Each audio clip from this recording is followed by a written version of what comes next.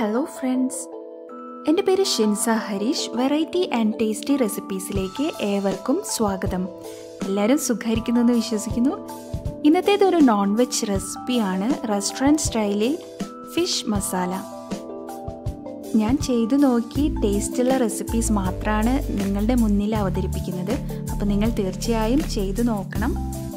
ഈ വീഡിയോ ഇഷ്ടപ്പെട്ടാൽ ലൈക്ക് ചെയ്യാനും സബ്സ്ക്രൈബ് ചെയ്യാത്തവരാണെങ്കിൽ സബ്സ്ക്രൈബ് ചെയ്യാനും മറക്കരുതേ. അപ്പോൾ നമുക്ക് വീഡിയോയിലേക്ക് കിടക്കാം.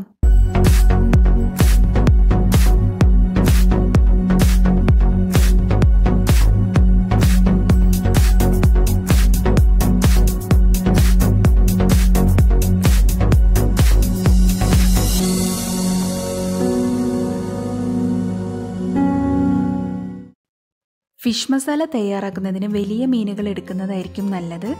ഞാനിവിടെ എടുത്തിരിക്കുന്നത് ചെമ്പല്ലിയാണ്. സാധാരണ മീൻ വറുക്കാൻ നിങ്ങൾ എന്ത് മസാലയാണോ യൂസ് ചെയ്യുന്നത് ആ മസാല പരട്ടി കുറച്ച് നേരം മാരിനേറ്റ് ചെയ്ത് വെക്കണം. അപ്പോഴാണ് നന്നായി കഷ്ണത്തുമ്മ ഉപ്പൊക്കെ പിടിക്കുക.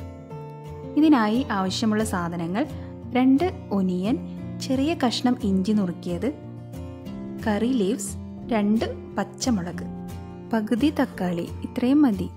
ഇനി ഫിഷ് നമുക്ക് വറുത്തെടുക്കണം. ചൂടാക്കിയ പാനിലേക്ക് വറുത്തെടുക്കാൻ പാകത്തിന് ഓയിൽ ഒഴിച്ചു കൊടുക്കാം. സൺഫ്ലവർ ഓയിലോ കോക്കനട്ട് ഓയിലോ നിങ്ങൾക്ക് യൂസ് ചെയ്യാം, അതിനൊന്നും കുഴപ്പമില്ല. 15 മിനിറ്റെങ്കിലും മാരിനേറ്റ് ചെയ്ത് വെക്കണം. 30 അതിൽ കൂടുതലോ വെക്കുന്നതാണ് ഏറ്റവും ബെസ്റ്റ്.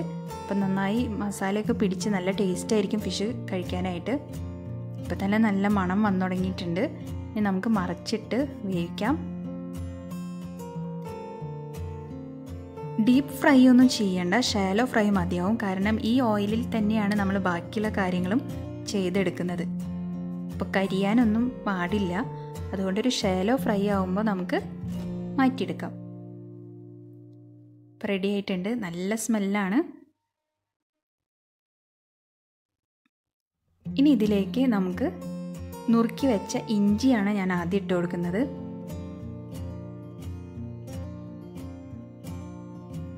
ഇഞ്ചി അധികം ബ്രൗൺ കളറൊന്നും ആവാൻ നിൽക്കണ്ട. ഇനി ഇതിലേക്ക് അരിഞ്ഞു വെച്ച ഒനിയൻ ഇട്ട് കൊടുക്കാം. ഒനിയൻ വേഗം വഴറ്റി കിട്ടാനായിട്ട് ഞാൻ കുറച്ച് ഉപ്പിട്ട് കൊടുക്കുന്നുണ്ട്. അപ്പം നന്നായി വഴണ്ടി വരും.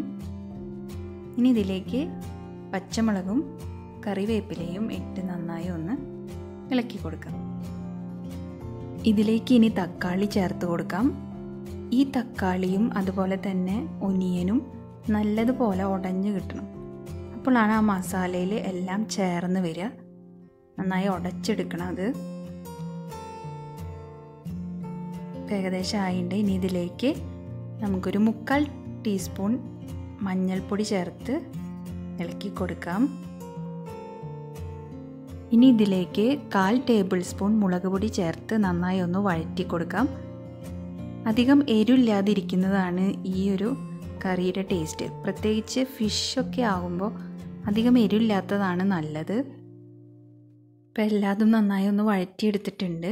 ഇനി ഇതിലേക്ക് മീറ്റ് മസാലയാണ് ഞാൻ ചേർത്ത് കൊടുക്കുന്നത്.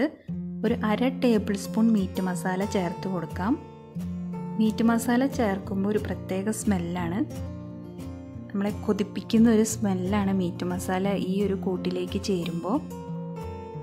നന്നായി ഒന്ന് ഉടച്ചു കൊടുക്കാം. നന്നായി എണ്ണയൊക്കെ തെളിഞ്ഞ് വരുന്നുണ്ട്.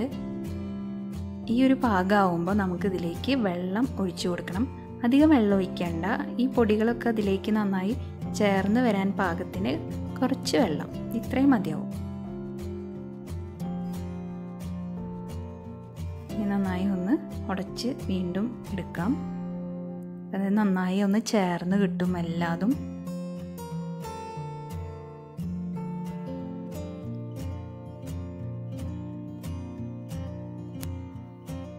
ഇപ്പം എല്ലാതും നല്ല പാകമായിട്ടുണ്ട്. എണ്ണയൊക്കെ തെളിഞ്ഞ് വന്നിട്ടുണ്ട്.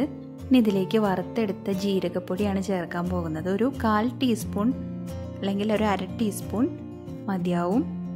അതും കൂടിയും ചേർന്ന് വരുമ്പോൾ നല്ലൊരു സ്മെല്ലാണ്. അടുക്കള മൊത്തം ആ ഒരു സ്മെല്ലായിരിക്കും.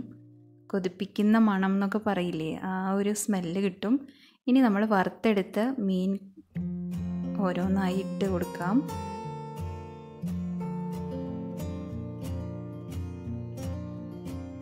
ഇനി ഓരോ കഷ്ണത്തിൻ്റെ മീതെയും ഈ മസാല നമുക്ക് ഇട്ട് കൊടുക്കാം.